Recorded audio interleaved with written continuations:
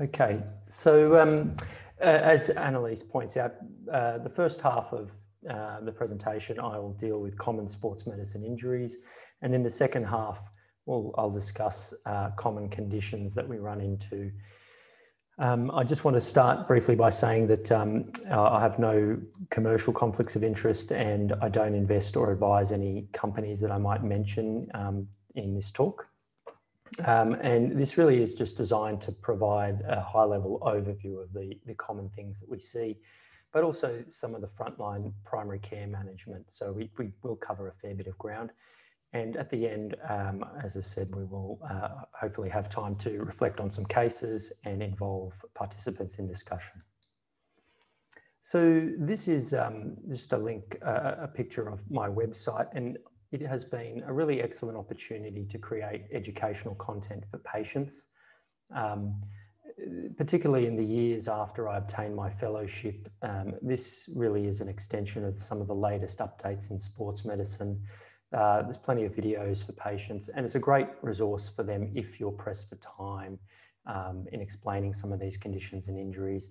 Certainly, if it helps give patients a bit of insight and perspective on their condition, then these videos have served their purpose. And the first thing I want to address is that sport and exercise medicine is really not just about elite sports.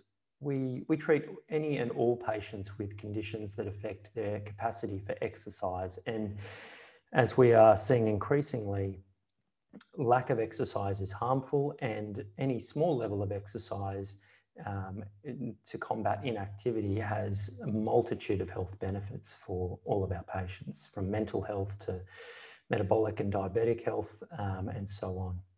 So sport and exercise physicians total about 300 across Australia and New Zealand, and there's about 50 trainees. We have a very broad and deep curriculum, and this is because it needs to cover essentially any injury or condition that affects exercise capacity. So to start off with, I want to address the influx of COVID-related injuries or injuries around the time of COVID. And I think we all intuitively know that injury risk is certainly increased with fluctuating exercise and activity.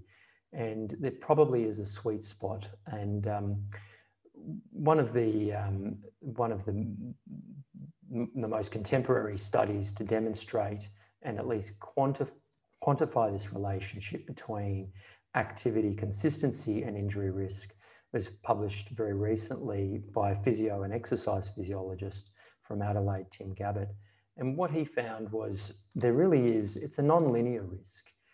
We see that there is most likely a degree of regular chronic load or exercise that results in reduced injury risk, but at either end, at either tail, we see, an increased risk. So that would be consistent with what we've seen during and post-COVID lockdowns, with lack of access to gyms and a loss of consistency with people suddenly increasing outdoor exercise. And while we've certainly seen less acute trauma and less concussion this year, underlying issues like osteoarthritis or tendon problems, Achilles tendon ruptures, they've all definitely gone up. And I guess my theory for that is simply a matter of decompensation. People compensate very well for a variety of issues, and a lot of us, we're very aware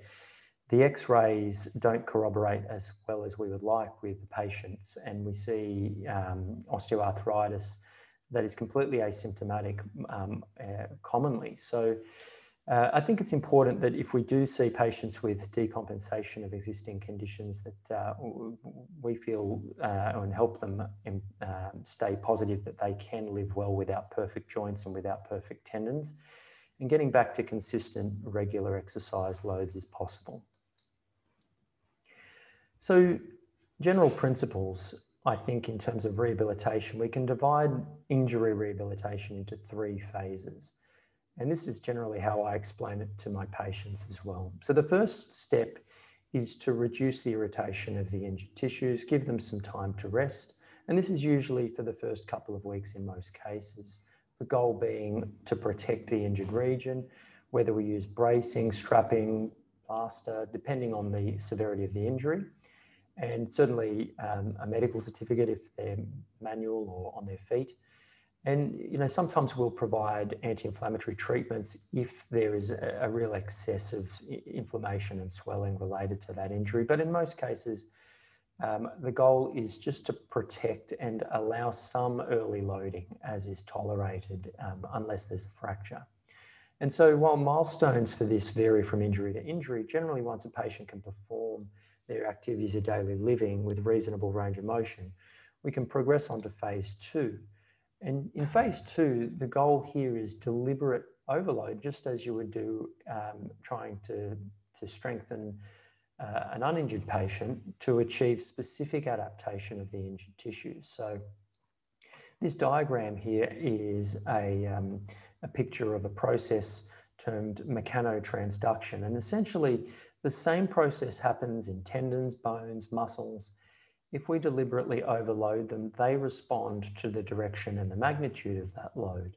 And so when you think about it, all rehabilitation is prescribed exercises that maximize these signals, these biological signals for healing and remodeling, at the same time as simultaneously avoiding movements or positions that trigger pain and might make the injury worse. So a good example is with a calf strain injury.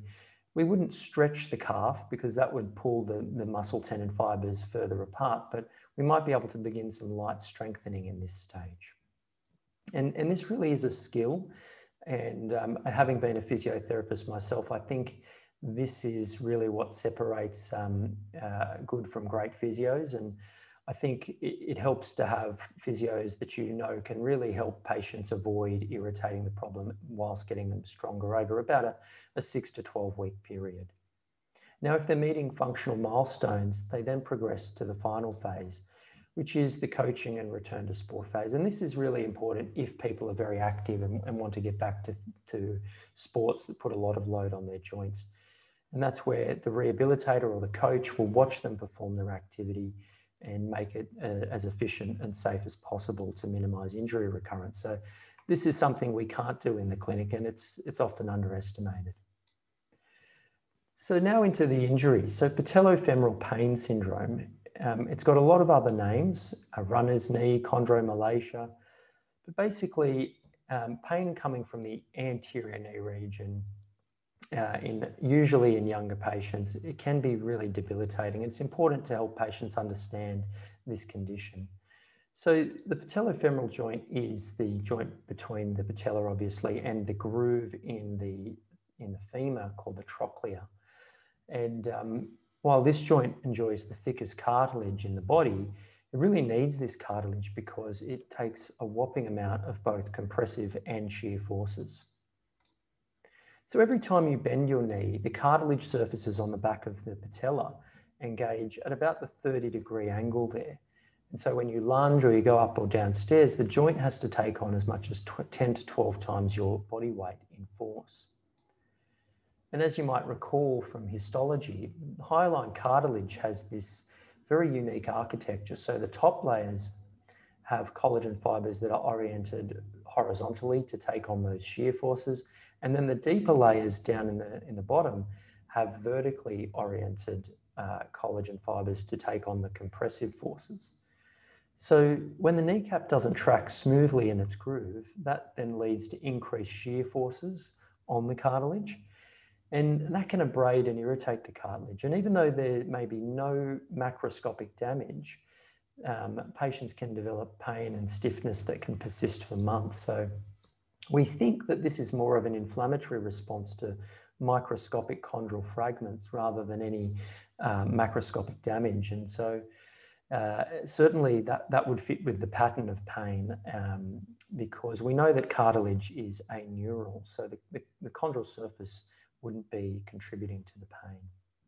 Now, in these patients, one of the interesting findings is that sitting for any length of time leads to stiffness and pain when they get up. And so the condition was also called moviegoer's knee in the past, but runner's knee has interchangeably been used. And ultimately, the correct terminology is patellofemoral pain syndrome.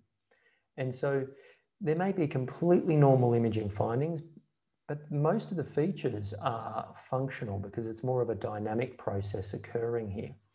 And classically, we have this history of anterior knee pain with a few known risk factors, such as the age of the patient or their activities. There's also very often pain with squatting and lunging, and tenderness and grinding sensations around the kneecap. So the major diagnoses to exclude in this case are instability of the kneecap, so that dislocations, and another condition called excessive lateral pressure syndrome. And that's certainly rare, but that does lead to abrasion of the cartilage on the outer side of the kneecap. So who's at risk of patellofemoral pain syndrome? Well, it's commonly associated with a small or high-seated kneecap, a flat groove for the kneecap, or trochlear dysplasia. Females are certainly at high risk, people with short hamstrings and weak quadriceps. And importantly, there may be patients who have none of these anatomical or demographic features, but they just have weak hip abductors. And so a really common pattern of pathomechanics here is poor stabilizer muscle up and around the hip, and also sometimes associated with overpronation, excessive hindfoot pronation. And so overall, this leads the knee to fall into this adducted position. And that resulting alignment then leads to excessive contact forces in this outer part of the kneecap. So it needs to be made clear to patients who have this condition that surgery is virtually never appropriate unless there's a really large malalignment, dislocations, and even large cartilage lesions. Certainly, while they would warrant a surgical opinion, it is a controversial area of care. So even if there's degenerative changes, as you saw in this video, we tend to avoid surgery because non-surgical treatments are often very effective.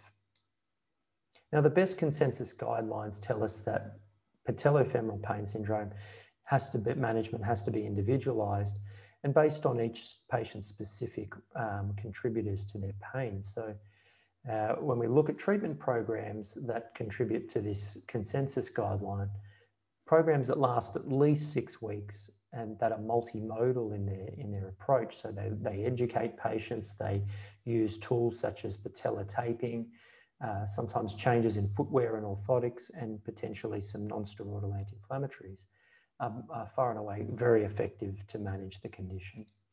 But in recalcitrant cases, especially when the fat pads around the knee are sensitive or inflamed, and they're contributing to muscle inhibition around the stabilizers of the knee, a single periarticular cortisone injection can provide a window of opportunity to get that patient into the neuromuscular stability exercises they need to recover. So now on to meniscal tears. These are really a very common cause of morbidity in our society. I'm sure everyone here sees patients with meniscal tears, and it is also quite a controversial area of medicine, particularly the role of arthroscopy. And we see here we've got the medial and lateral meniscus and the ring-shaped cartilages that help spread the load through the joint. And like most tissues, the menisci, soft tissues, the menisci are made up of type 1 collagen fibers that form fibrocartilage. And it's smooth and glossy on the surface, a bit like articular cartilage, but also it can resist stretching and tensile forces. And that's really important to its function.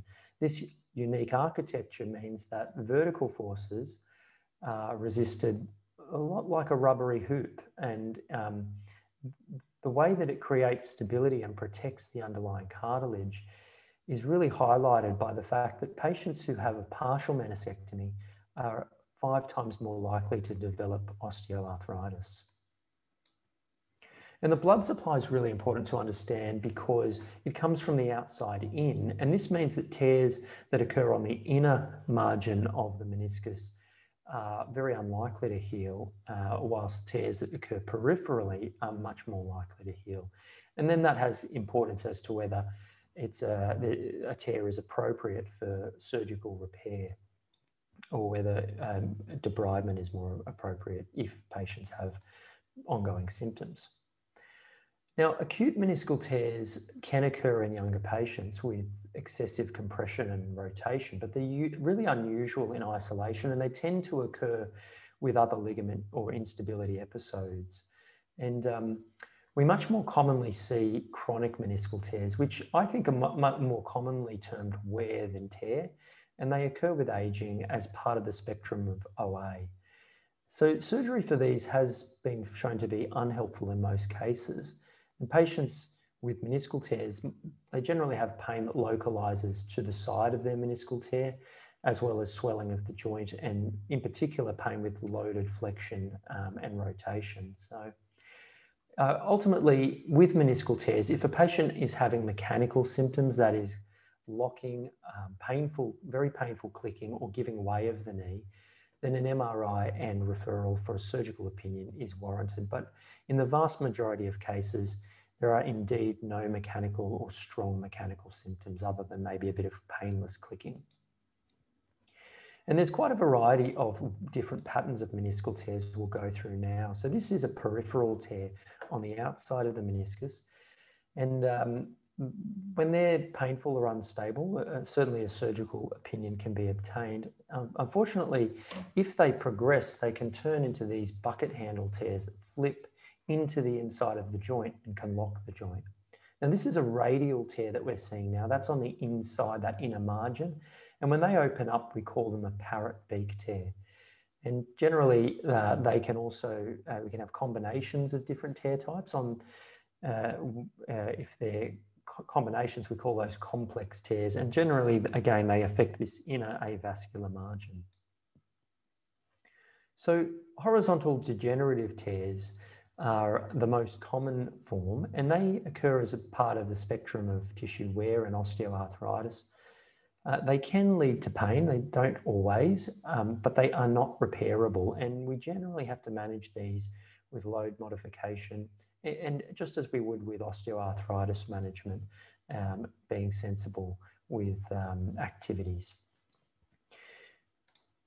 And sometimes fluid from the inside of the joint can actually leak through a horizontal meniscal tear and form a perimeniscal cyst that can cause some discomfort, but generally these cysts don't cause much pain at all.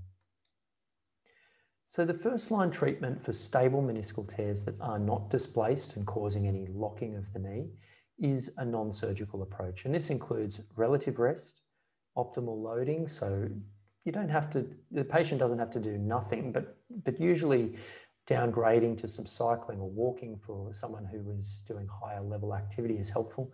And sometimes some anti-inflammatories also help. And if pain and swelling are really impeding their ability to perform even basic strength exercises, that's when NSAIDs and sometimes injection adjuncts can be helpful to get them into the rehab.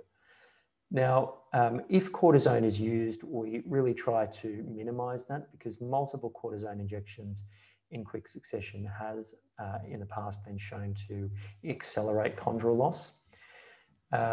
It's really important to look at each individual patient's biomechanics because often there's pathomechanics aggravating a meniscal tear that can be corrected quite simply.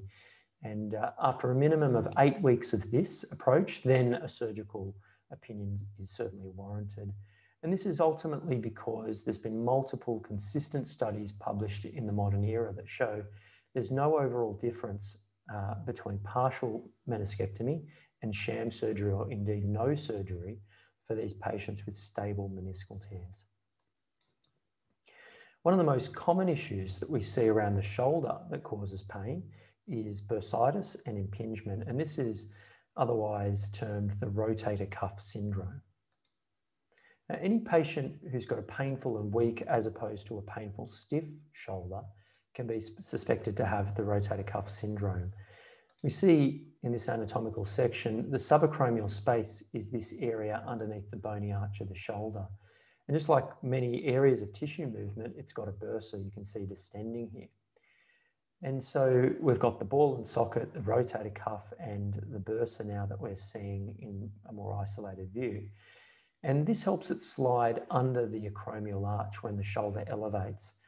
And just like most forms of deep bursitis, it coexists very often with irritation of the adjacent tendon, which is the rotator cuff group of tendons underneath the bursa. And as we've all seen, if this bursa swells and becomes inflamed, it can cause pain. Now, most of the time, it's this bursa being compressed against the arch of the shoulder due to an imbalance of forces as we elevate the arm. And you can see here the rolling and gliding of the arm during lift. This is just a basically demonstration of the net forces when we elevate the arm. We see the deltoid muscle, the vector is straight vertically upwards, while the rotator cuff has this downward inward vector that helps center the ball in the socket. And if the deltoid is winning and there's an imbalance of the forces there, the humeral head will bounce into the acromion and then you'll end up with bursitis. So really this is a pathomechanical issue that's important to understand. It's not just the bursitis or the rotator cuff. It does require a holistic view of all of the spectrum from tendonitis, tendinopathy to tears of the rotator cuff. We have to try to restore the normal mechanics of the shoulder, and that takes time. So here we've got a view of the rotator cuff as a broad flat group of tendons wrapping around the head of humerus and pulling the ball into the socket.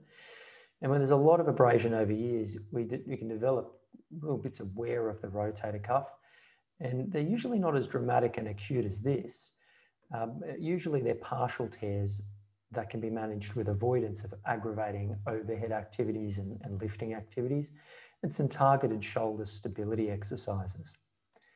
And a full thickness tear, as we showed you there, that can occur if that process occurs for a really long time or with acute trauma. And as you can see from this video, the suture repair invests the tendon back into the bony footprint and tends to be done arthroscopically now. So with a patient with a painful, weak shoulder, particularly if they've had acute trauma, an MRI in combination with clinical examination findings looking for weakness picks up about 85% of cases, and acute full thickness tears usually need to be repaired so that people can function well, but not all chronic full thickness tears need to be repaired, and we have to consider the age and the activity demands of each specific patient.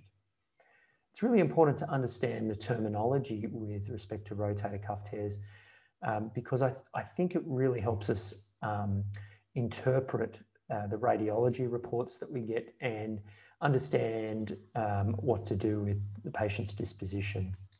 So this is a really nice diagram that shows at the top the different locations of tears. So this is infraspinatus, supraspinatus, and subscapularis. The most common being the middle one here, supraspinatus tears. These are the locations of the tears. So with partial tears, you can have them on the top surface, the articular surface of the rotator cuff, on the bursal surface here underneath. And then you can have interstitial tears that go into the substance of the tendon, and full thickness tears just go all the way from the top to the bottom. The important thing about full thickness tears is while they sound terrible because there's a gap somewhere along the cuff, they sometimes cause very minimal pain and weakness when they're small.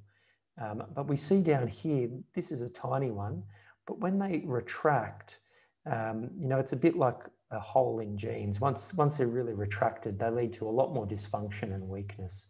And the big concern there is the development of OA of the shoulder if they're left untreated. But the first line treatment for bursitis and the rotator cuff syndrome, up to and including partial thickness tear of the rotator cuff, should be initially avoidance of activities that aggravate the shoulder, so overhead and lifting. X-rays should be done just to exclude structural causes for impingement. So we can see a bony spur on the tip of the acromion there. And that's unusual. NSAIDs can be very helpful for a course of about 10 to 14 days if the patient tolerates that to settle their bursitis. And then rehab exercises to restore the centering and balance of the shoulder. And an escalation to a cortisone injection can be considered if the patient can't make progress. And of course, this needs to be combined with rehab exercises soon after within a week of the injection, so that the patient can really get the benefit and apply that to their rehab. Now, for bursitis alone, the results of surgical decompression are very controversial, and studies have consistently shown no long-term benefit of either open or arthroscopic debridement when compared to an exercise-based approach at 2 years. But overall, if there's weakness, so when you're examining a patient, they've got weakness to external rotation, or they can't lift their arm against your resistant, they can't elevate that arm, and that weakness you feel goes beyond pain or inhibition from pain, then we should be suspecting a rotator cuff tear. And in those patients, especially if they have high activity demands or it's their occupation, then a surgical review is appropriate. Now, labral tears are another controversial area. The labrum of the shoulder is this thick rubbery tissue that lines the socket like a white washer, and it deepens the socket to improve stability. And the shoulder really is unique in how mobile it is. This is a dislocation being shown here. And that would cause an acute tear of the labrum. But patients can also develop chronic tears that are caused by gradual overload, especially in people who have hypermobile shoulders and are very stretchy through their tissues. So you might see this in swimmers and throwers. And you can see in detail in this video here, the biceps tendon is a really important stabilizer. It straps the ball down into the socket. It attaches to the superior part of the labrum. And look, it can peel back away from the socket and be really painful every time the biceps tendon is loaded. So chronic labral tears can be really difficult to manage, especially because a lot of overhead athletes will have these with no pain. So if the joint is unstable, that's when we might escalate management for these. Now, common signs of labral tears and symptoms, the patient will tend to report deep-seated shoulder pain. It will generally be long-lasting and associated with some clicking and clunking. They may have features of impingement as well, because there's a loss of some of the stability of the shoulder, and that superior migration again will occur. And these clinical tests, you can see this is called the slapprehension test. It's pushing against a loaded arm in that position, and they're not very reliable. So the most reliable test is an MR arthrogram, other than arthroscopy, of course. And that can be combined with a steroid injection at the time of the injection of contrast, which will not only pick up over 90% of cases of labral tears, but it also then helps that patient try to manage conservatively without surgery by reducing their pain and then getting them into some rehab for at least a several-week program prior to thinking of surgery, particularly if there's small labral tears. But once the labrum is torn, the shoulder certainly loses a degree of stability, and patients can go on to the same impingement and rotator cuff syndrome we've mentioned. And so in these patients, particularly with hypermobility of the shoulder, a period of rehab of even upwards of 4 to 6 months is warranted before surgical options, because they can often stretch out their surgical repair. And as I've said, this is a bit of a difficult and controversial and individualized area. Now, ankle sprains are really common. Generally, they recover very well, and they can occur at any age. You see here, the ankle tends to roll inwards with this inversion type sprain, and that's an injury there to the anterior part of the capsule called the ATFL. Generally, patients recover very well with these. They can usually still walk, and even if the ligament never repairs, they can get back to everything they were doing. A grade 2 injury then involves partial or full thickness tear to the next ligament along, called the CFL, the calcaneofibular ligament. And generally these take longer to recover from. And then grade 3, obviously there's more inversion there. The CFL is fully torn, and then it tends to affect the ligaments around the back of the ankle, the PTFL, as well. And as with any acute injury, the same principles apply in terms of relative rest and optimal loading, ice compression, elevation. My recommendation for these patients with the ankle sprain is to follow them up at 2 weeks. We know that 90% of patients with ankle sprains are close to a full recovery by 2 weeks. So if your patient still has pain, then we should be considering one of the 5 infamous occult fractures that can occur around the ankle. Now, these can be tricky because it's exactly the same mechanism that occurs, and they can be missed on X-ray, and certainly patients can weight bear with these early on. They include the avulsion injury of the fibula down the bottom, anterior process of the talus, the lateral process of the talus, and the base of the 5th metatarsal, as well as the talar dome. Can have a small chondral injury, osteochondral injury of the talar dome. And so that's why it's good to follow patients up at 2 weeks. We can't go around doing an MRI and CT of every ankle sprain, but if they're not improving at 2 weeks, it's useful to investigate further. Now, high-grade injuries might do better with a short period of immobilization, such as with avulsion fractures or very high grade 3 sprains, but less than 10 days is recommended in a boot because generally patients can get a lot of stiffness and be slower to recover because of this. Now, the most common cause of chronic ankle instability is inadequate ankle rehabilitation. And so most clinicians won't refer to a surgeon until that patient's trialed good quality rehab for at least 6 weeks, sometimes in combination with bracing and taping to assist.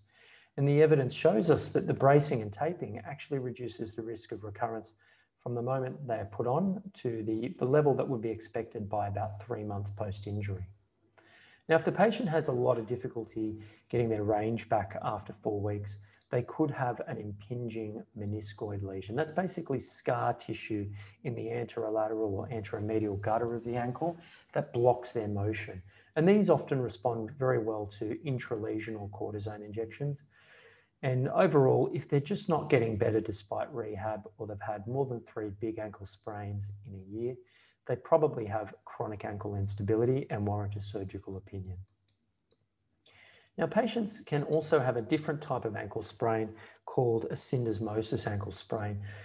In the interest of time, I'll show you the mechanism of injury here, but we won't go into too much detail. This is the mechanism here. When the foot turns out to the side, these strong ligaments down at the base of the ankle can tear apart, and the recovery time is much longer for these. They're called high ankle sprains. Now, generally, the swelling looks very different. It's higher up on the ankle, and in fact, there's often less bruising. We can pick them up with point-of-care ultrasound. Often an MRI helps us make sure there's nothing else involved, like cartilage injuries. And we now have new technology with weight-bearing CT that can tell us whether it's stable or unstable. But with the same treatment applies as to any acute injury. And these ankle stirrups are often really helpful to push the bones back together and help the ligament heal in the right position. But I did do some research 4 or 5 years ago, and we found that among rugby players, a single PRP injection given in the first week improved return to play by as much as 3 weeks on average in rugby players. So that was a very positive finding there. It was quite a small case series that we ran. Achilles tendon ruptures are the last injury that we'll go through. These are thankfully uncommon, but they're really important because delay in treatment can lead to really disastrous and poor outcomes. And I certainly have missed a few of these in my early days working in emergency.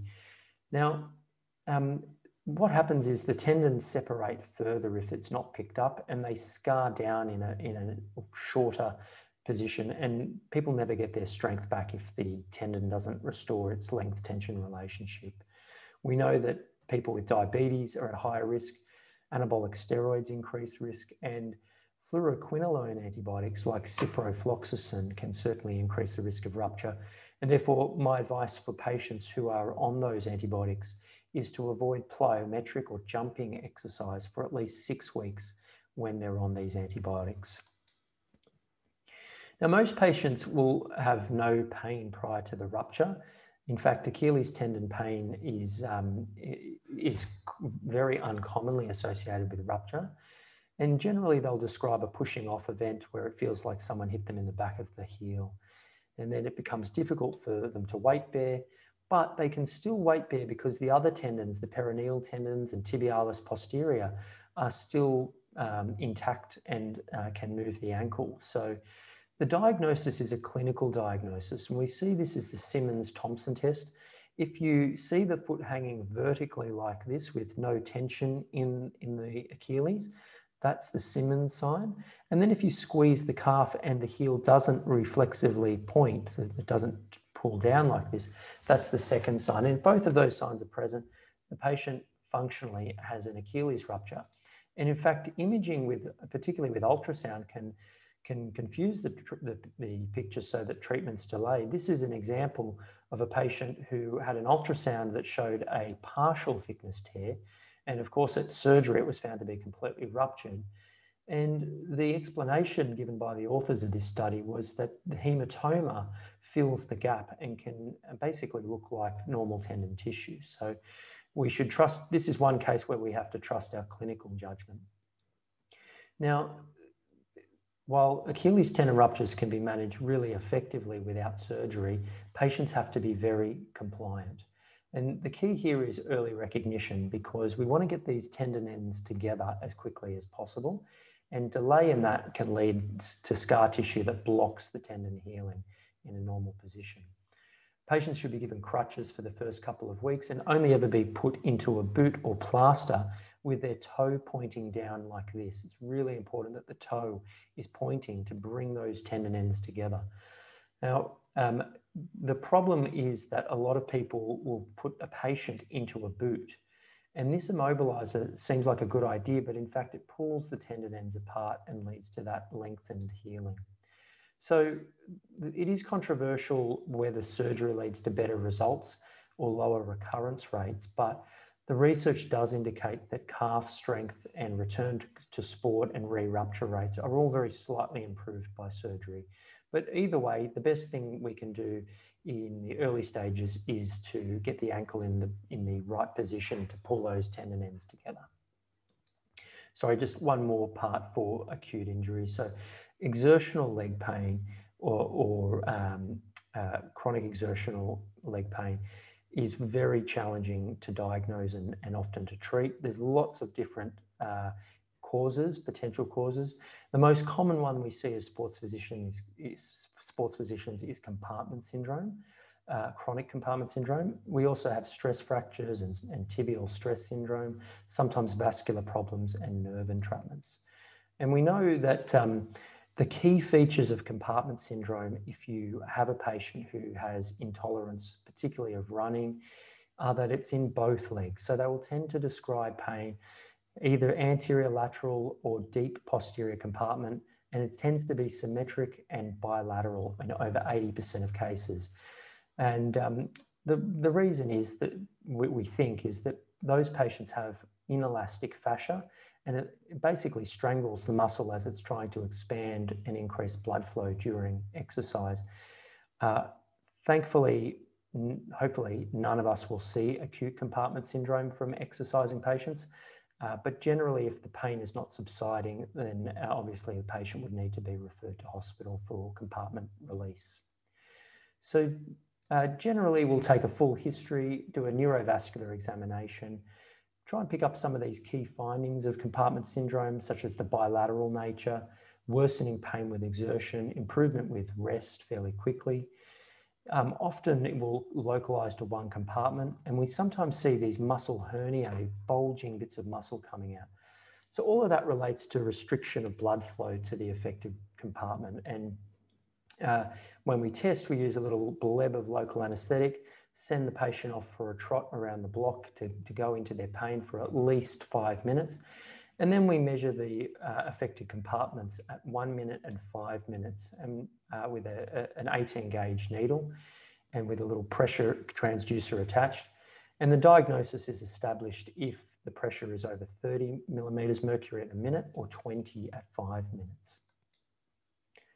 Okay, I might pause there and just see if there were any, stop sharing my screen for a moment. Any questions to come through? David, we do just have one question so far. Q would like to know how you determine the angle of ankle plantar flexion to immobilise an Achilles tendon rupture. So thank you very much. Good question. The angle has to be as much as the patient can tolerate, and the issue there is that some people will have stiffness of their ankle, inherent stiffness of their ankle, and ultimately, as long as you're not immobilizing them in the neutral position, in the plantigrade 90-degree position, and there is some, and we can try and get those tendon ends together. I guess there are certain advantages to being able to answer that question if the patient is regularly followed up. In the UK, in the NHS, they have the largest burden of research on this.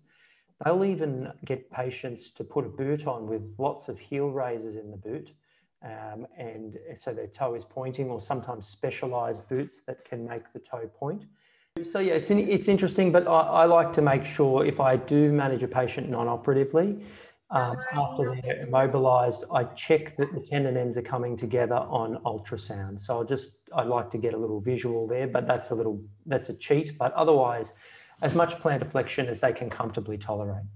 Got a young woman who was in the army. She's actually an air traffic controller, but she must have had to do her basic training, and she has a chronic compartment syndrome, and that's one of her DVA things. But actually she may have seen you. I sent her off, or she saw a surgeon. Yes. But it was, I hadn't really heard of that, and was sort of thinking, oh, does she have to have fasciotomies all the time? And she's certainly a complicated patient.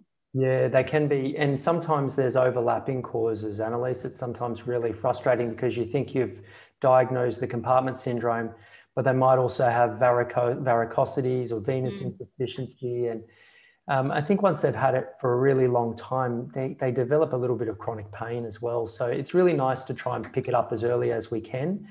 And the treatment is fasciectomy, where they cut a big window out of the fascia so that it doesn't heal back together again quickly.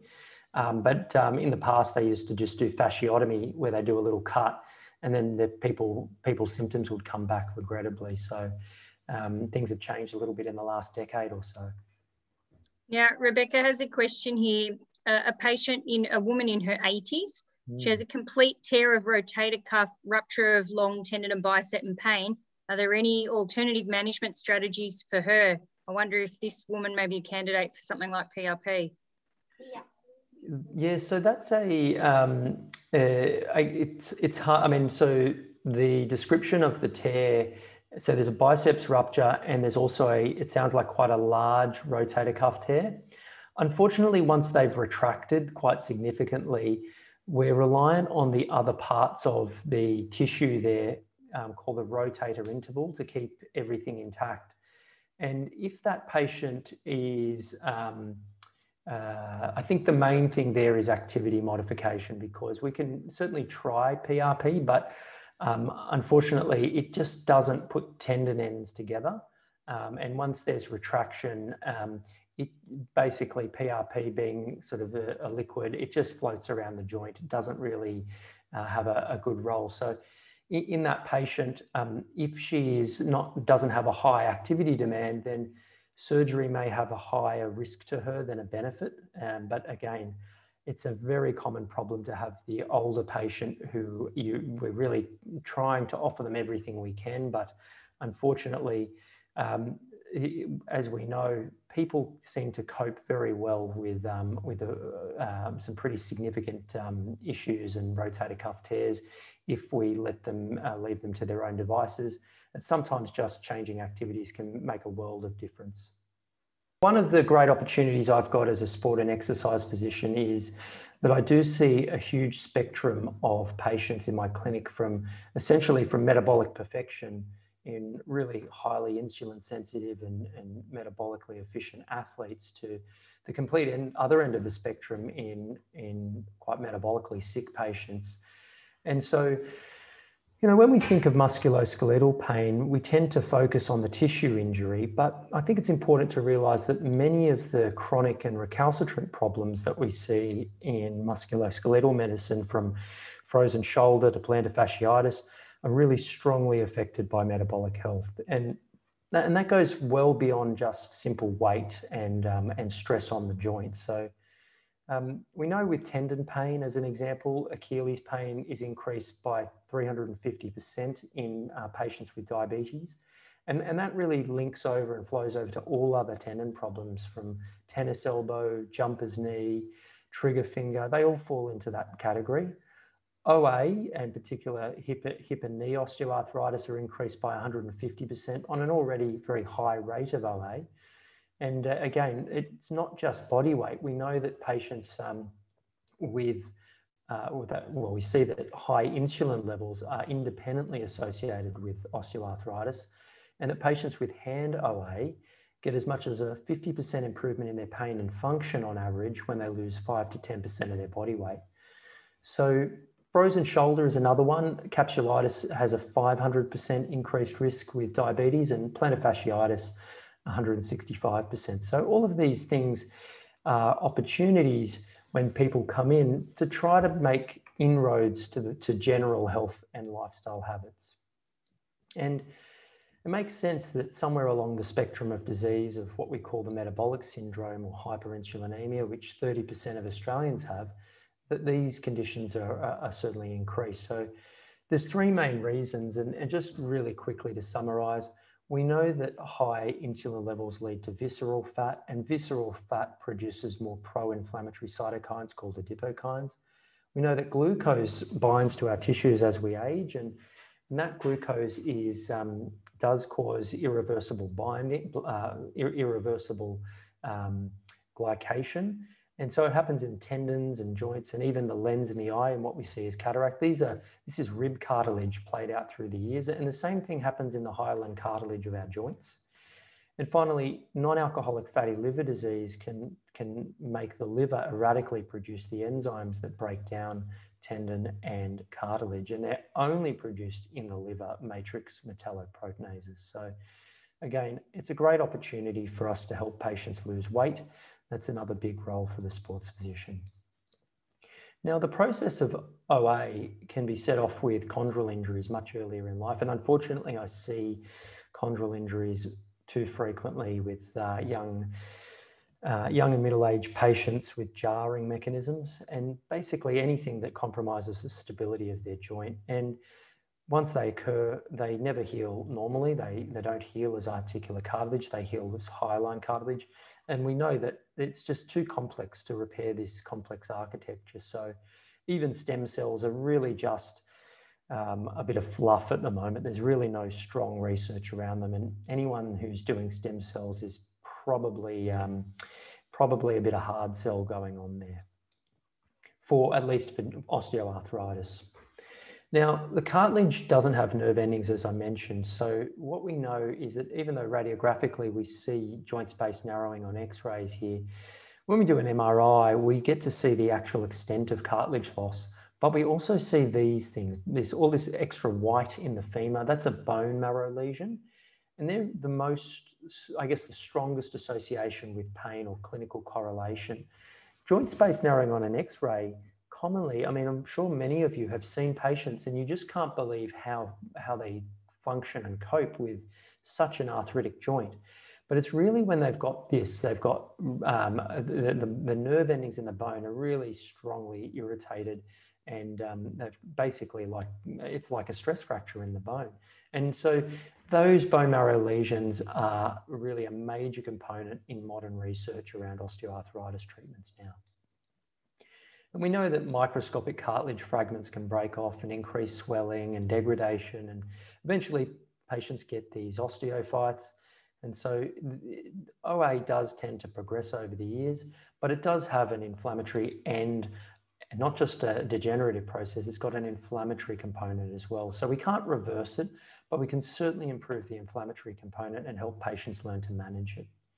The sad thing is that patients can really have a downward spiral of their health outcomes, because the OA often leads them to be inactive, And then, poor dietary habits, weight gain, high insulin levels, worsened inflammation, poor sleep, and obviously then their mood and their pain continues to spiral downward and the cycle goes on. So it's really, I think it is a priority to try to improve pain and function in patients with OA and to avert the other health issues. Now, the principles of OA management are well outlined in this clinical care standard, and I contributed to these back in 2017, along with a host of colleagues from different backgrounds, including radiologists, orthopedic surgeons, nurses, physios, and this is based on the principle that the most evidence-based, highest yield non-operative treatments should be used first, and then everything else is less essential. So when we look at it, I think it's like baking a cake. The essential treatments are strength exercise and weight optimization, activity modification just to get the right amount of joint load the patient will tolerate. We know that topical gels can have a big benefit for knee pain in particular, knee osteoarthritis, and biomechanical assessment is also often very helpful. Even, some patients respond significantly to orthotics or changes in the way that they walk. And judicious NSAID use is also quite helpful, and sometimes paracetamol.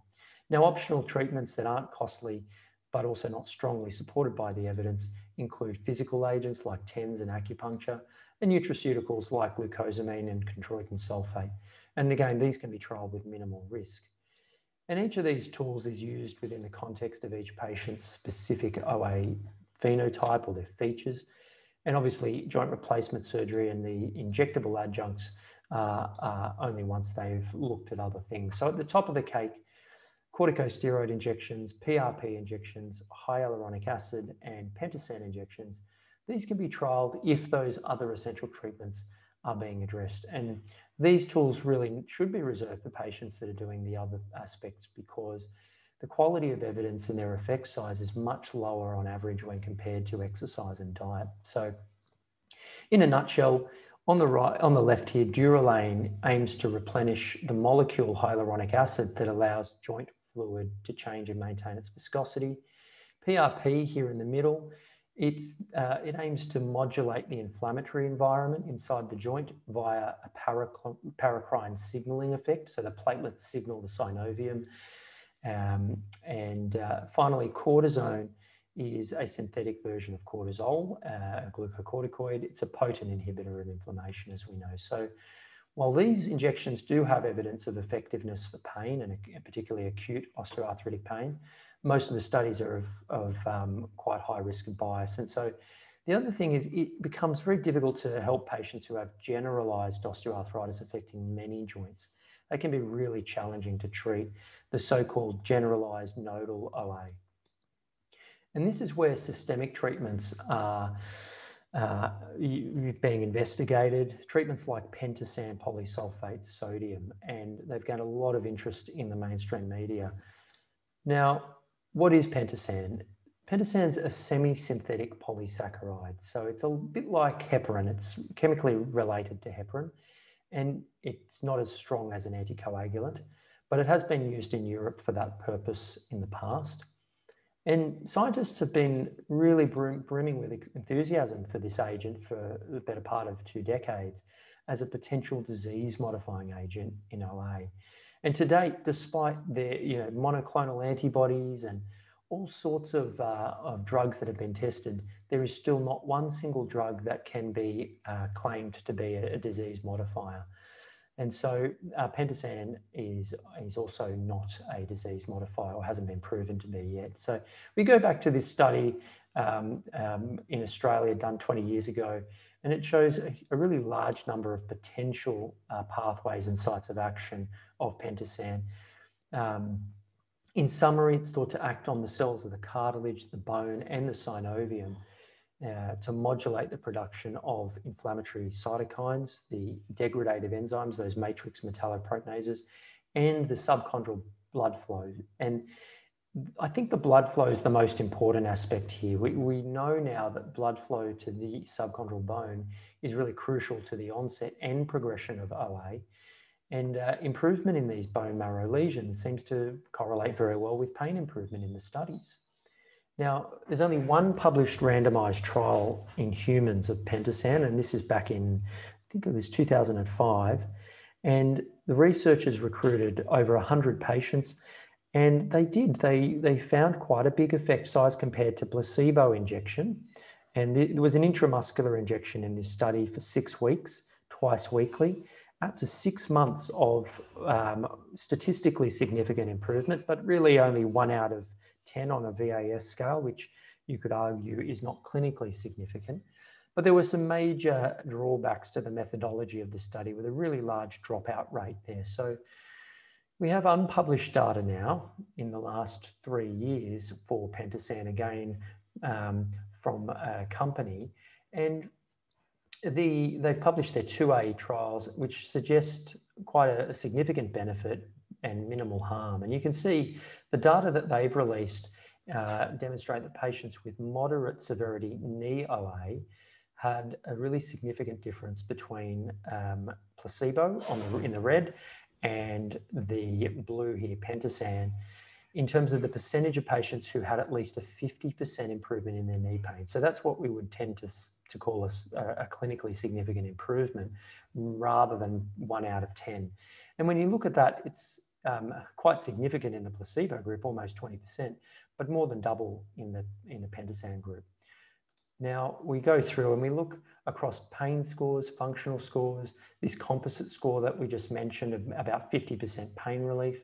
And in terms of the size of bone marrow lesions, Pentosan showed clear superiority. But before we get too excited about this, there's a lot of unanswered questions that relate to the quality parameters of this unpublished study. So we really look with interest to the peer review process and to see what their dropout rate was and to make sure groups were comparable at baseline. But it is promising for Pentosan, especially for patients with generalized OA. Now, another condition we commonly see as sports physicians is the group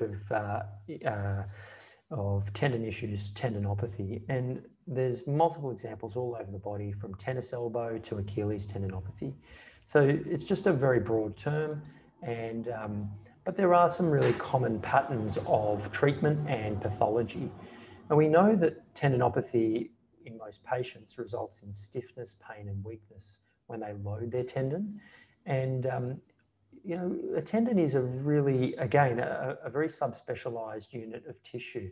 In order to effectively transfer muscle forces to bone, they're packed full of dense collagen fibers in rows and in spirals, a lot like this steel cable here. And that allows them to store and release energy like bungee cords. And so, unfortunately, there's a bit of a balance that has to occur between the breakdown of the tendon and the remodeling to keep up with that damage as we load them. And there is a high degree of nuance as well. There are certainly tendon conditions that don't fit into the usual management, like calcific tendonitis and stenosing tenosynovitis and enthesitis, and they're managed very differently. But under normal conditions, most tendons will have this densely packed collagen fibers that we can see here on the left. And then when patients have long-term mechanical overload, their tendon can progress through a couple of phases, from an inflamed reactive tendon, then to a tendon that has a bit of disrepair that's trying to regenerate. And finally, people can get to this stage where there's established wear and tear of the tendon, and rapid recovery and remodeling is very unlikely to occur. So the most important treatment for any stage of tendinopathy is loading the tendon and finding the right load to stimulate the growth of and recovery of that tendon. And so when patients have persistence of symptoms for months despite rehab, and we see these little neovessels on color Doppler, these signal a degenerate tendon. And so it's reasonable for these patients to seek adjunctive treatments. We know these tendons represent ingrowth occurring to the tendon, that these vessels should represent ingrowth, and they actually occur with nerves as well, or nociceptive nerve endings, and we know they contribute to pain and sensitivity.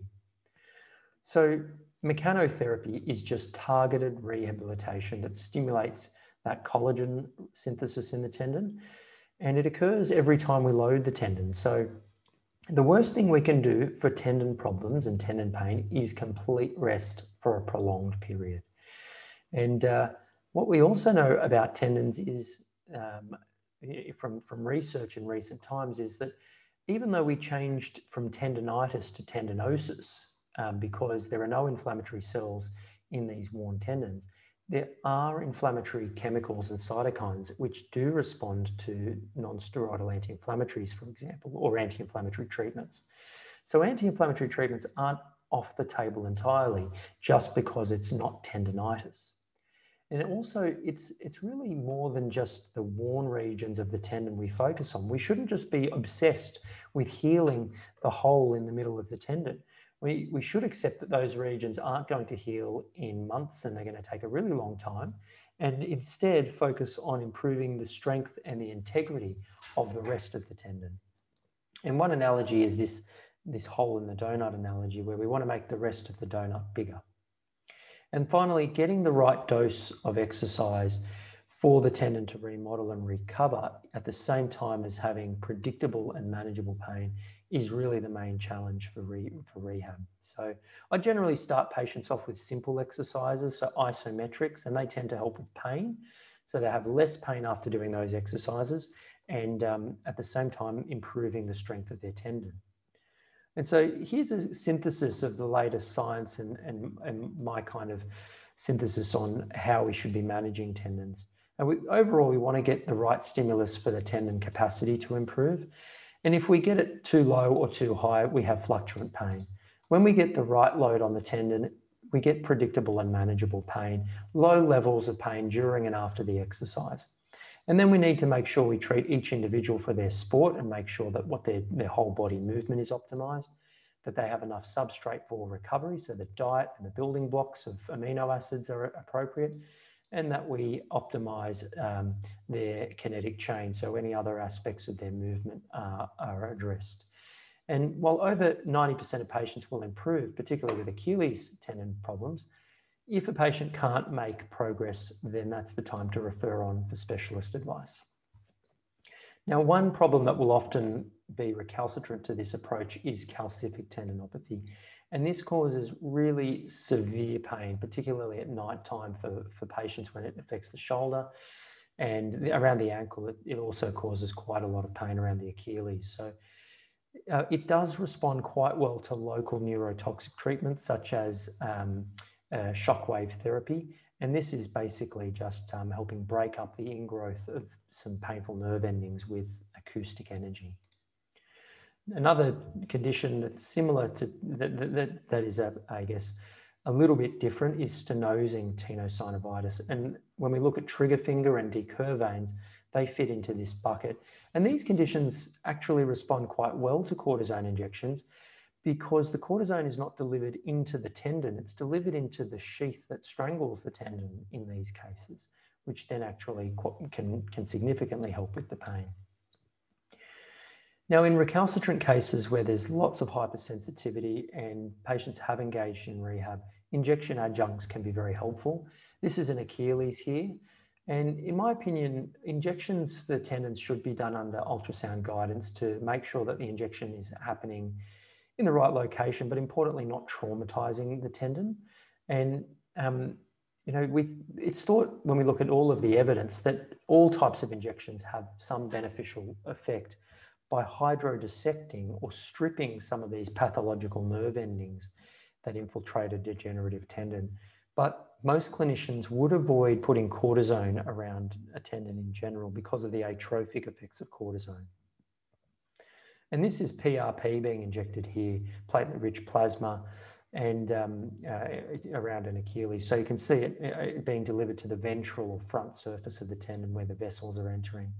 And it can be performed for other tendons for a similar purpose, but I think that these injections should be image guided, ultrasound guided, and certainly need to be combined with a rehab plan afterwards. Now, lateral elbow tendinopathy can be very difficult to manage, and the elbow indeed is a really complex region and often not given enough credit for that. It's not only a hinge joint, but it also allows us to grip and rotate and grapple and move the hand into different positions through this joint, the radiocapitellar joint. So it's not just tennis elbow that causes lateral elbow pain. When we look at any condition that is really recalcitrant like this, often there's something else causing it as well. And certainly there can be overlapping causes. So another common cause of lateral elbow pain is irritation of this nerve, the posterior interosseous nerve, as it runs under the supinator muscle, right underneath the extensor origin. And this can cause pain that radiates down the back of the forearm. Pain can also come from the biceps tendon as it inserts under the radius, and it can even come from the joint itself, from cartilage wear in the joint. So all of these structures have one thing in common, and that's that they contribute to that rotation motion of the forearm and elbow. So essentially, working up a patient with tennis elbow is often a little bit more complex than just looking for the tendon wear. But when we do have lateral elbow tendinopathy or tennis elbow, we focus on the same principles that I went through there. Activity modifications, we change how they lift things, the lever arm, how long their arm, how far they hold their arm out from their body. We strengthen not only the extensive function, but also the rotation function of the forearm. I like using this flex bar for patients. And we often use some tools like a counterforce brace to reduce pain and improve function. But ultimately, if patients aren't responding to these treatments and strength training in particular, then PRP injections at the point of these abnormal nerve and vessel infiltration, just as with the Achilles that I showed you, can really improve pain, and it certainly is in preference to cortisone. Studies have shown that cortisone injections lead to more prolonged symptoms when compared to physio or no treatment at over 12 months. So plantar fasciosis is another really common issue that often is caused by many different pain drivers, not just the plantar fascia. The plantar heel has a lot of structures under it. And these structures include the heel bone itself, the calcaneus, the branches of the plantar nerve, the inferior branch of the lateral plantar nerve can get aggravated and irritated. And we know this part of the body takes a huge amount of compressive and tensile force. So although this is a very common presentation to sports physicians, surgery is virtually never a good option because it's so close to the neurovascular bundle. And we know that people can improve without surgery. And certainly in a lot of my patients, it's a sign that they do need to lose weight. Often it comes on quite insidiously, and the worst symptoms are in the morning with the first step of the day. And this is your usual profile, middle-aged patient with a lot of momentum to get back to fitness and exercise, and suddenly upgrading their exercise intensity results in pain. Now, while we clearly have mechanical sources, again, as I mentioned, the glycation effect and metabolic health is certainly a factor. And we know that in type 1 diabetics, the thickness of the plantar fascia correlates linearly with HbA1c. So to me, that's a definite sign that plantar fasciosis is strongly affected by metabolic health. Now, the diagnosis is usually straightforward, but here is a couple of tests that take about 10 seconds to do. This is Tinel's test, where you tap on the neurovascular bundle to check for tarsal tunnel syndrome and see if they get a little bit of sharp shooting pain. And this is a heel squeeze test to look for a calcaneal stress fracture. And generally, patients with plantar fasciopathy will have pain directly here, but it's nice to exclude the other things. Now, plantar fasciitis the plantar fascia behaves a lot like a tendon. Even though it isn't a tendon, histologically, it has a very high proportion of type 1 collagen, and it helps us store and release energy just like a tendon. So in addition to the metabolic optimization, progressive strengthening has to be the way to go to affect change. And that's exactly what Michael Rathleff and his researchers did. They used a progressive strength program modeling the function of the plantar fascia by sticking a little towel under the toe to strengthen the plantar fascia specifically, and they found that to be significantly better than stretches and massage at 3 months. Now, because patients with this have often tried many things, I often will get them to fill out a checklist to know what they've done. And these treatments generally are for pain, and they're more likely to help with the pain in the short term. But we've got to look at the tissue quality long term. And down the bottom here, the adjuncts for pain are the more invasive things like shockwave therapy, cortisone injections, and PRP. But ultimately, it's a bit like OA. Patients have to bake the cake before we start doing invasive treatments. Now, in recalcitrant cases, sometimes advanced imaging can really help, and it can reveal enthesopathy at the insertion of the plantar fascia, or even stress fractures and bone edema. And this would justify a longer period of rest and sometimes the use of a walking boot for a 4-week period or so. So if there's systemic inflammatory symptoms and we see enthesitis, and that could prompt a rheumatology referral. Now, for runners, sports physios are very skillful at assessing their biomechanics and working out if there's any breaks in the so-called kinetic chain, such as poor ankle, hip, or even great toe range of motion, that renders this mechanism overloaded. And ultrasound-guided injections, they can include cortisone when there's more of an inflammatory phenotype to the fasciosis. And when there's a partial thickness tear, PRP, platelet-rich plasma, is my preferred injectable agent. And this can be deposited in the deep surface of the tendon. But obviously that needs to be individualized. Adhesive capsulitis is a very unique and painful condition. We've all seen it. It involves immunological changes that occur inside the shoulder and lead to the deposition of irregular collagen in that capsule. And that then leads to pain and stiffness that rapidly worsens over a few months, then stabilizes over a few more months and gradually resolves over several months. It tends to cause dull, aching pain with sharper shoots of pain that occur with sudden movements, shooting down the front and side of the arm. And other than pain, the most obvious sign is the loss of rotation and elevation of the arm. And patients have an inability to reach behind their back, often at quite an early stage. So after an initial workup, it can be really reassuring for a patient to hear that the natural history is for recovery. And this is how I explain the time course. So typically it occurs in 3 phases, each lasting 6 to 9 months, rarely up to 3 years. The freezing phase, or red phase here, the patient develops rapid onset of pain, and the pain generally worsens, affects sleep, and they then lose their range of motion, you see going down here. In the frozen phase, they experience a really slow, gradual improvement in pain, but the stiffness reaches a peak. And in the thawing phase, the patient slowly regains their range of motion as the shoulder returns to normal. So we're not entirely sure why this occurs, but we know it's associated with immobilization and trauma and surgery, and sometimes with the thyrogastric autoimmune cluster, and certainly with diabetes. As you can see here, it's much more common, as much as 3 to 5 times relative risk. The X-rays can rule out osteoarthritis, which is the main differential for a painful, stiff shoulder. Ultrasound's very easy to obtain, and we see this pattern of increased blood flow at an area called the rotator interval at the top of the biceps tendon on the shoulder.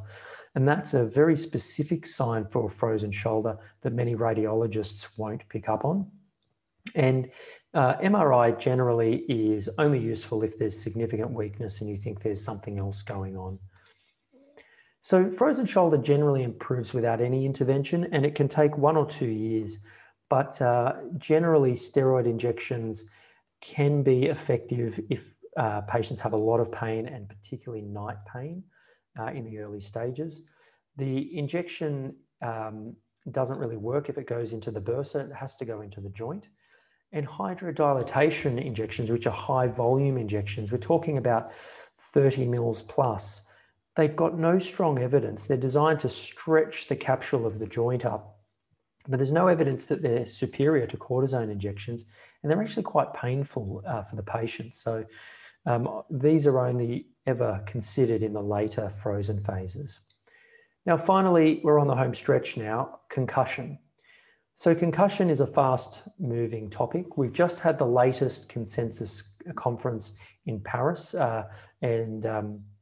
so this is going to, when it's published, obviously update a lot of the latest evidence on diagnosis and management of concussion. And the latest innovations that we're seeing around concussion are biomarkers such as salivary testing for concussion on field, and also visual tracking technology for both diagnosis and assessment of recovery. But these are all still in the experimental phase. And there's lots of other things out there like monoclonal antibodies to tau proteins, which are right out there and unlikely to progress based on their current research. But I don't think the assessment process will have changed much based on this consensus. And there may be a little bit more emphasis around baseline screening. Baseline screening in children, athletes, and adults can be really helpful to guide diagnosis and recovery. If you take nothing else from this component of my talk, this is what I would like you to recall. And it's essentially something that every clinician who sees patients with concussion should be armed with. It helps us communicate and keep our assessment standardized. Acute concussions will tend to go to the hospital, but patients may see you as a GP or myself as a sports physician in the days after their concussion, once they've been sent home from hospital. And this is the form that should be filled out when you see them to assess them. It's very self-explanatory. There are a few little nuances that I could go through on at another time. But if you can go to the BJSM website, so British Journal of Sports Medicine, there's a free download of this standardized concussion assessment tool, SCAT-5. We're likely to move to the SCAT-7 in the months ahead, but this is the current standard of practice. Now, the reason we use this is that the assessment is not just a neurological assessment, it's also a neurocognitive assessment, and it covers a broad range of different domains of neurological functioning. As you would know, some people can have a concussion and have no headache, but their mood is affected or their concentration is affected. Others may have no impact on those domains of their neurological function, but they feel dizzy and nauseated. And so this helps us establish the phenotype of each individual's concussion symptoms. It's really important to address the elephant in the room when parents and patients come in with concerns around their brain with concussion. It's obviously everyone's most vital and valuable asset. And it's important to reassure patients who've had a concussion that it is a transient, reversible disturbance of their brain function. And there isn't, unless there is cumulative and recurrent concussions, we don't have strong evidence to say there's permanent damage. So I tend to use diagrams like this to explain the pathophysiology of acute and chronic concussion symptoms. And when you can explain this, patients can understand the rationale for why they need to rest and engage in the proper management of concussion before going back to work, school, and back to play.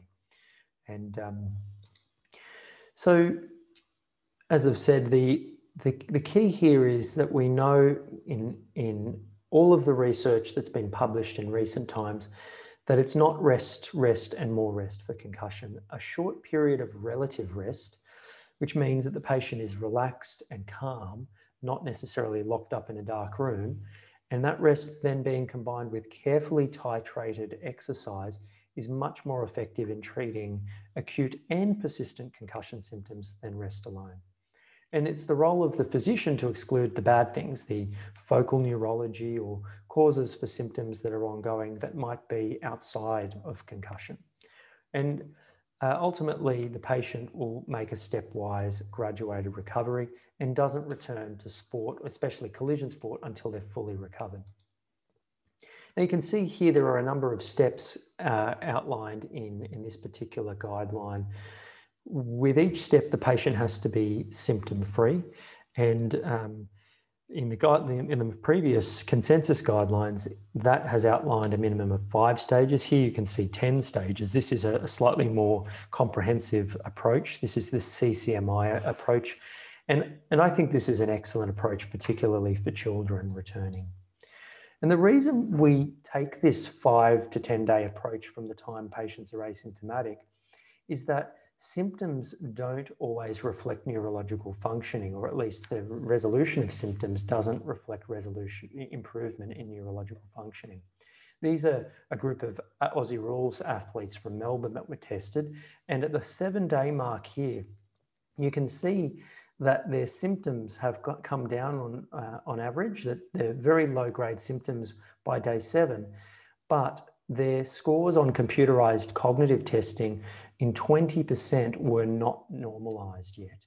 So despite the majority of them being completely asymptomatic. So that's the main reason that we should be doing baseline testing to pick up the patients who say they're fine and want to return to contact sport, because we know that return to contact sport before full recovery is associated with increased concussion risk and all other risks. And a second concussion prior to full recovery does lead to a more prolonged period of symptoms and recovery. So just very briefly, this is the CCMI platform. It's an excellent platform and I recommend it to clubs and children and parents. It has the advantage of being a remote digital monitoring tool, so they can put their symptoms in. The doctor or physician can help upgrade the stage that they're at in terms of return to work, school and sport. And it can also have their baseline testing results all integrated on their device. So this kind of online platform, I think, is the way of the future. And just finally, it is important that we collect data, just like with concussion, that help us understand patient outcomes. And this is certainly what we do in sports medicine. Patient data, electronic data capture is certainly the way of the future, and helps us understand and audit our practice to work out what is working and what isn't, particularly when we're using more experimental and cutting edge treatments like we have talked tonight about PRP and stem cells and pentasand. And ultimately, it does require a close follow-up. Okay. So this is a 2-page table that summarizes everything we've been to tonight, and I will now answer any questions you might have. Thanks, David. That was really wonderful. My brain's certainly full with lots of new ideas and revisiting a bit of anatomy for me. We've got 2 questions in the chat box, and then if anyone has any last minute burning questions, please post them now. The first one is a little bit contentious. A mini article on platelet injections discounted any benefit for any condition despite the popularity. I assume you strongly disagree. I think I'd have to have a look at that article, and what I would agree with is that the quality of the evidence is all at very high risk of bias. And as we all know, any study that has, anytime you improve the quality and you reduce the risk of bias in trials, the effect size of the intervention drops. And I think there's a lot of conflicts of interest around PRP injections, but I think it does take on I think what you have to do is take a balanced approach. Every tool we have in our armory has a place, and I think if you're indiscriminately using an agent that doesn't have any significant evidence, then you're not really helping anyone. So I guess I'd have to have a look at that article, because the first thing to say is that it's if the summary of evidence was based on a minimum standard of quality, then that actually would fly. But the problem is that the burden of evidence is all of very low quality. That's right. Our critical appraisal skills of the literature are very important and worth revisiting. So the last question for tonight, can shoulder bursitis, corticosteroid injections potentially cause more harm than good? Well, again, that's really, so there has been one study that showed that a corticosteroid injection in patients who had rehabilitation versus patients with rehab and cortisone, that patients had more persistent symptoms after that had the cortisone. That's one small case series that was published about 15 years ago from memory. I haven't seen that data repeated or reproduced.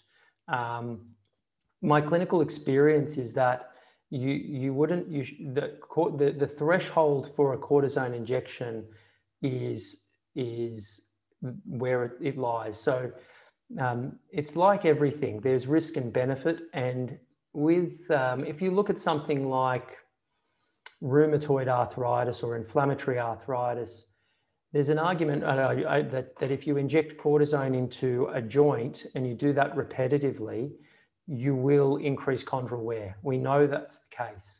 And so the atrophic effects of cortisone, especially repeated cortisone injections, are a problem. But by the same token, unchecked inflammation and synovitis rapidly degrades joints. So for people with inflammatory arthritis, we know cortisone injections have the opposite effect and preserve their joints. So it really is horses for courses. It depends on the patient in front of you. And it comes down to a threshold. If every person willy-nilly has cortisone put into their joint, I don't think we're doing people on the whole a favor. But if the role for that cortisone, if the specific purpose is to help them engage in rehabilitation with less muscle inhibition and with some consistency, then it's achieved its purpose. Anna, I'm from Health Pathways Southeast Sydney.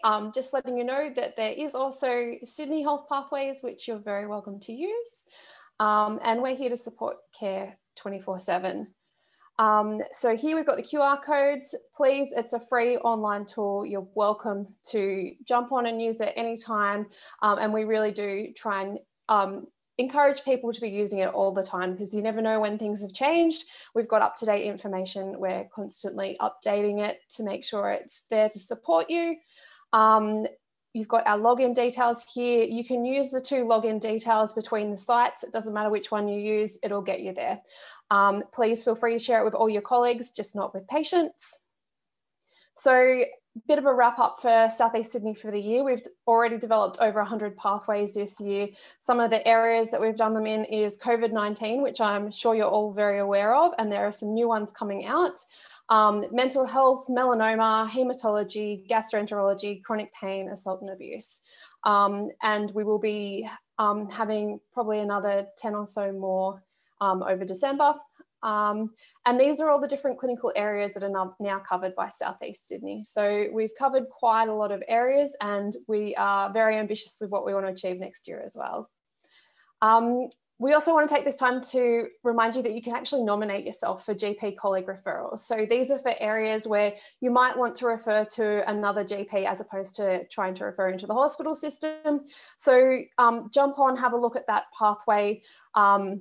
So we've got all these different categories that you might want to actually nominate yourself for. So if you look after patients in residential aged care and you would happily take a GP referral from one of your colleagues, you can put your name there.